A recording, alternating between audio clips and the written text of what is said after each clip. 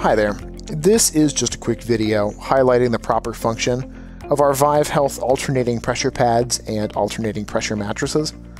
We carry a few different models, but all work on the same principle.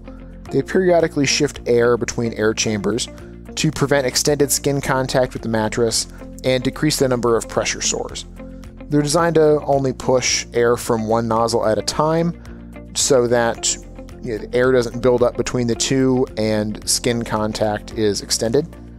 What you see here is a time-lapse video of our alternating pressure pad.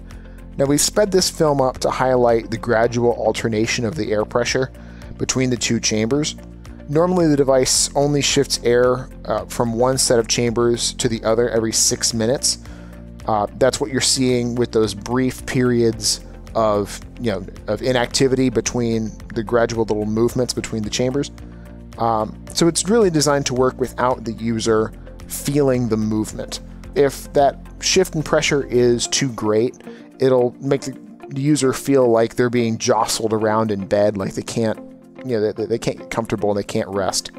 What we'll do here is we'll actually slow this video down to actual speed with the pump just pushing air, like I said, out of one air nozzle at a time on the pump, and you'll be able to see the difference in that sped up speed versus the actual pace. Now that's how gradual that airflow is between the two chambers.